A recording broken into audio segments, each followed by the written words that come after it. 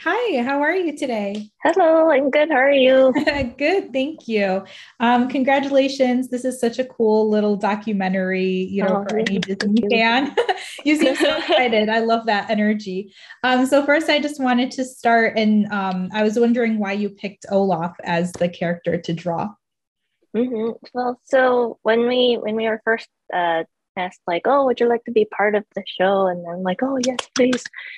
We They asked like, who would you like to draw? And I think we all got to. I think most people all kind of like said like, oh, maybe one of these few, and I think Olaf was definitely like a big like number one amongst the characters I wanted to draw because it's like I think Olaf is kind of like the quintessential like character that kind of almost like symbolizes how we work and make our films at Disney because he's made like in the film he's kind of this like snowman, but he's made up of all these snow particles, but he's also kind of like the a combination of like the love and memories of Anna and Elsa kind of put together into a being, so to speak. And I feel like he's partly like created by the directors who came up with him in the story, but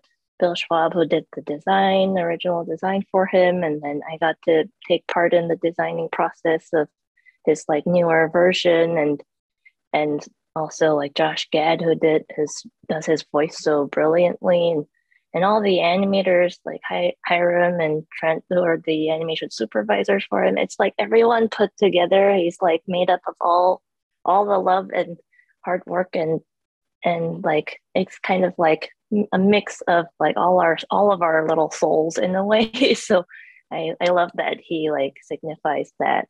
So I hope he could kind of like show that side to of our studio too.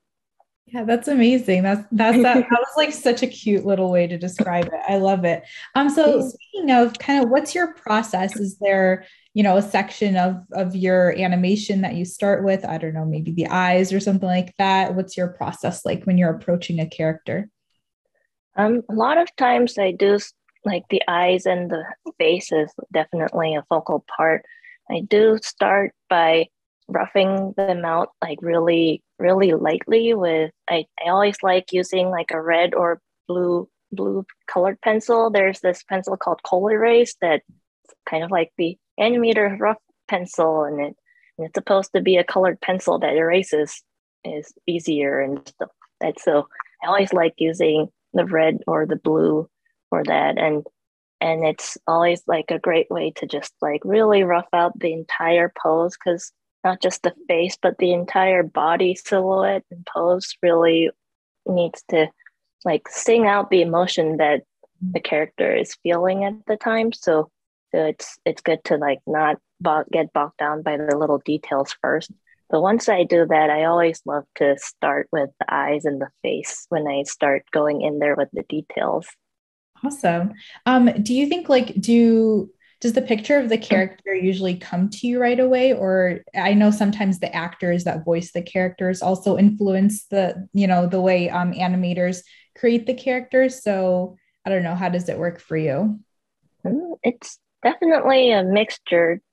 There's always the great starting point when because we have the voice recorded by the actors, but we also have the storyboard that's drawn for that scene by the storyboard artist.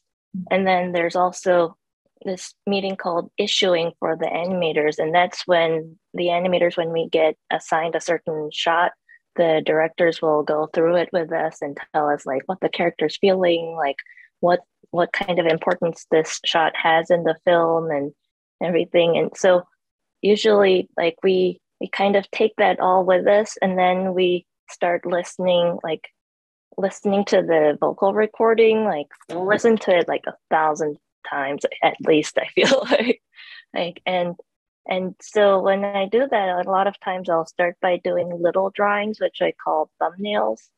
And I mean, some people really draw them like bigger. I actually tend to really draw them like really tiny, but it's like a really great fun way to jot down my ideas really quickly. So there's going to be a page with a ton of like tiny Olafs on the page, or tiny like Annas or Elsas there. And so I'll start with that, and I'll act it out in front of the mirror. And so like it's kind of like this big process of like kind of putting all that together and then trying to like distill it into one really clear idea as much as possible. All right. I need a video of that, of you just acting out your your scenes. Oh gosh. there's That would be there's a fun lot to of those see. that I put in a secret folder, so hopefully no one will see. So I can see obviously just how passionate you are about animation. So can you tell me kind of what led you down this path and what you hope people take away from your story when they see it?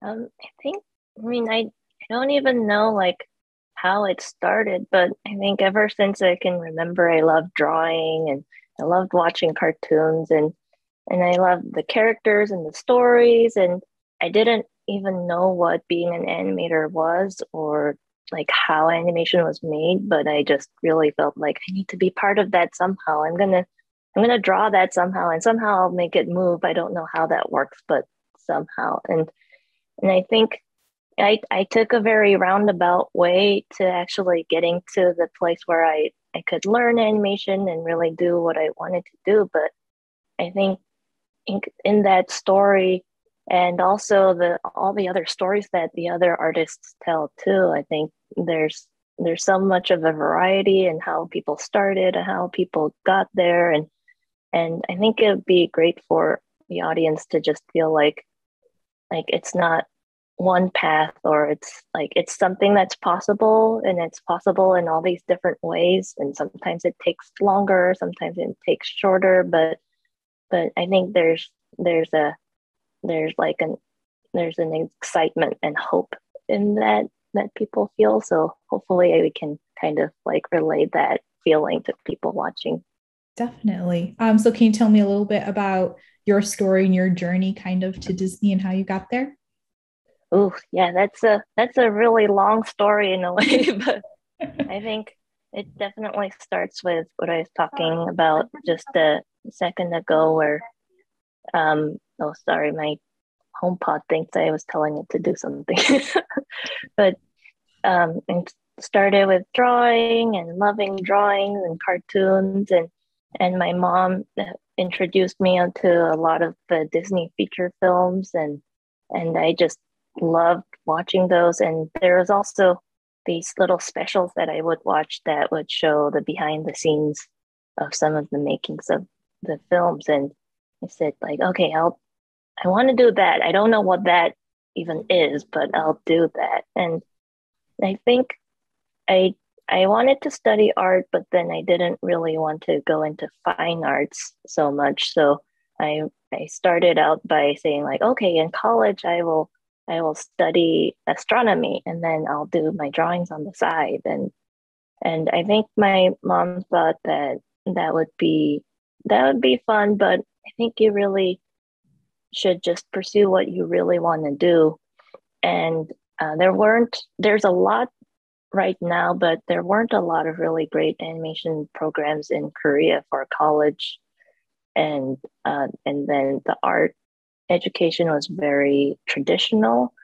And but now there's a lot of like really great animation schools and departments and like art departments and stuff. But at the time there weren't, and my mom thought like, oh, you love Disney, you should go to the States, and let's see if that gets you like a better head start and get you to be able to learn all the things and do all the things that you love. And I was able to come, and even the school I initially went to didn't have an animation department, but I learned more art. And I think that all kind of like snowballed into like a moment where I finally got to Cal Arts, and then I got to meet some really great teachers there. And then suddenly it just kind of like became a crash course of like, this is everything I wanted to learn.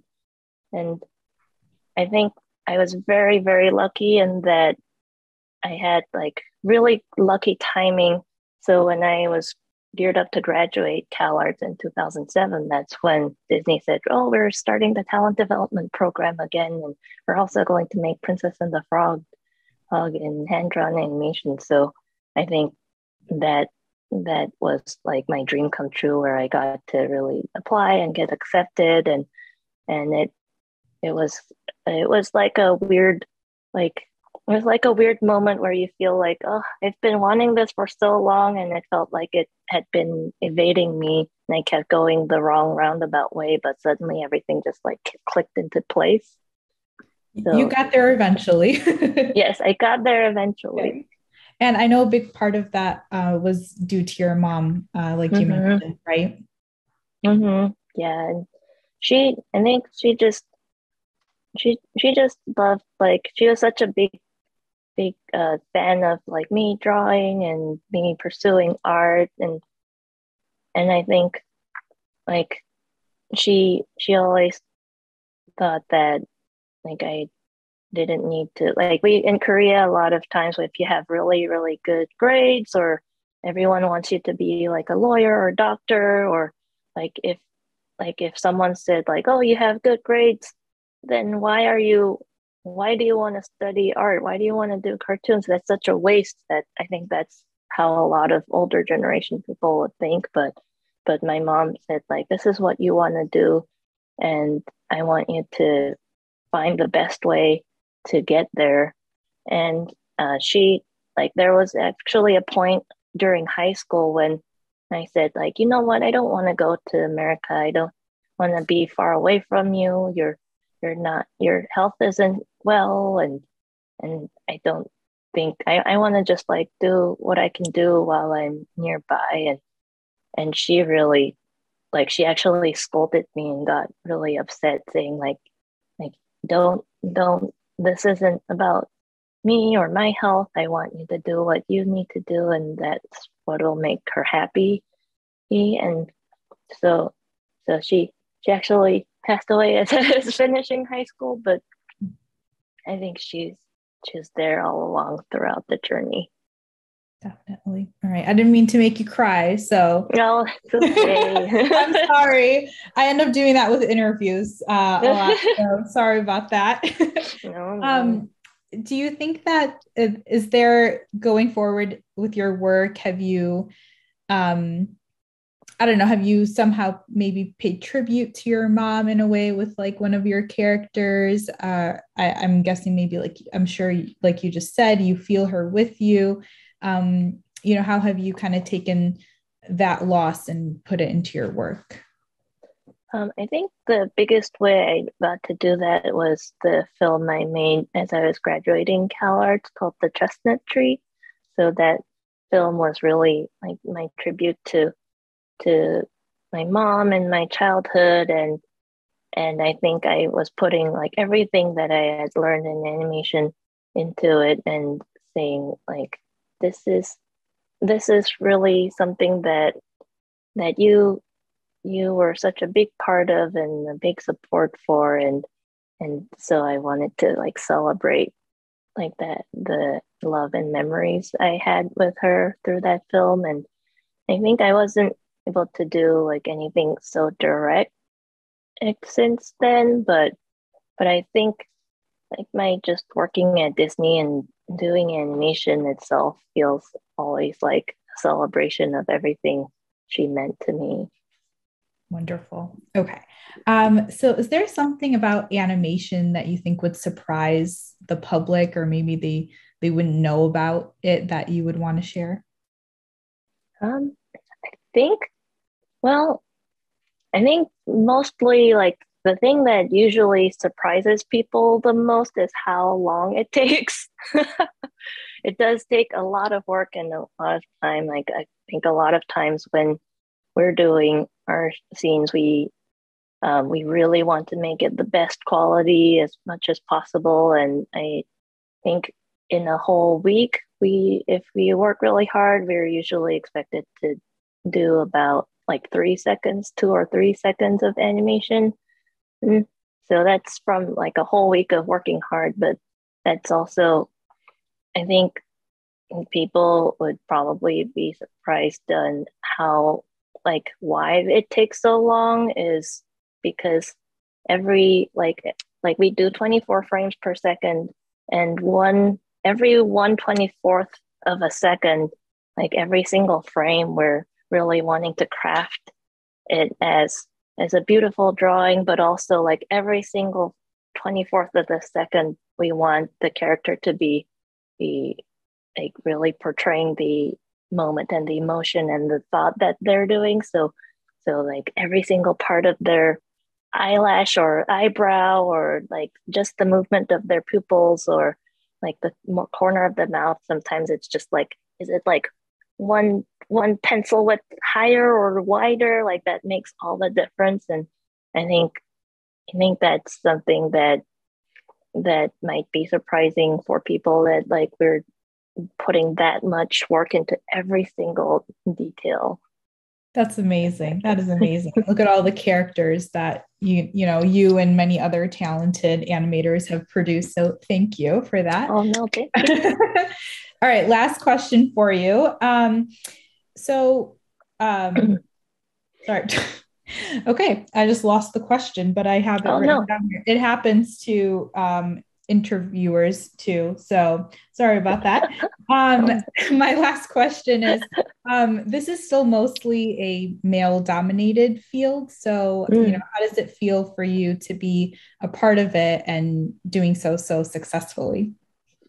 I think it's definitely changed a lot, like in the recent years too. And I think the great part of it is that like there's so many more role models for people to look to. I think there's so many like and there's a lot more ways in which we can highlight the diversity in the studio, and I think a lot of times that lack of a role model can be something that people like. It kind of it's helpful to have a role model, so you feel like, oh, there's someone like me in the spot where I'd love to be, and that means maybe I can get there too.